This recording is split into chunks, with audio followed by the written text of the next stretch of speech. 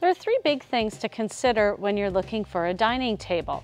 One of the first things, of course, that we always think of is how many people do we want to seat.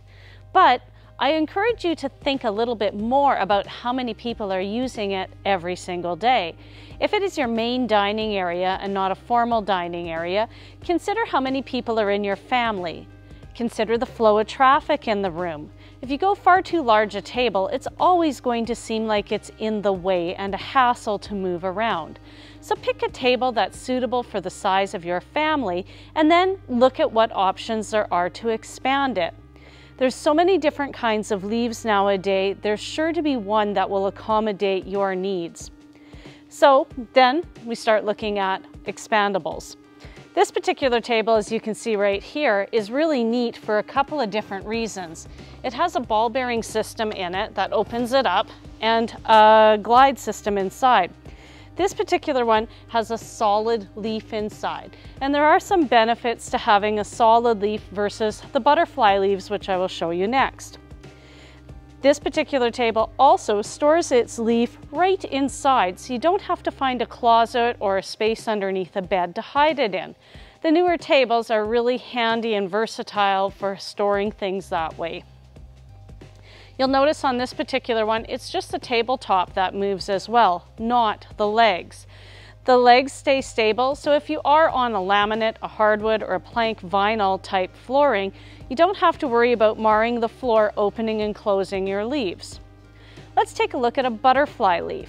So if a solid leaf where you're having to pull it in and out is not quite what you're after and you're looking for something that's a little easier to use on a more regular basis and don't want the hassle of pulling out a solid leaf, you may want to consider a butterfly leaf. Each style has its pros and cons, but one of the biggest pros when it comes to a butterfly leaf is how easy it can be to use. This ball bearing glide system is extremely easy to use. You can open it with one hand by yourself, and then you simply flip the leaf, which is where it gets the butterfly name because this kind of opens up like the wings on a butterfly, lock everything into place, and you're done. Easy to put away too, so that you can keep a much smaller table when you need it, but super easy to expand if you get guests quite often. The one downfall of a butterfly leaf is the fact that it has a crack right here where it folds open and close. So you do get some crumbs in there from time to time, and I do recommend that you use placemats on your table. You should anyway to protect the beauty of it, but that's the only downfall there really is when it comes to a butterfly leaf. And it doesn't matter where the leaf is. You'll notice this one has them on the ends.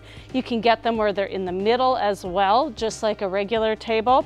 Same thing as well too, you'll notice the legs on this table did not move, they stayed in place. So a lot of benefits to the new style of expandable tables out there.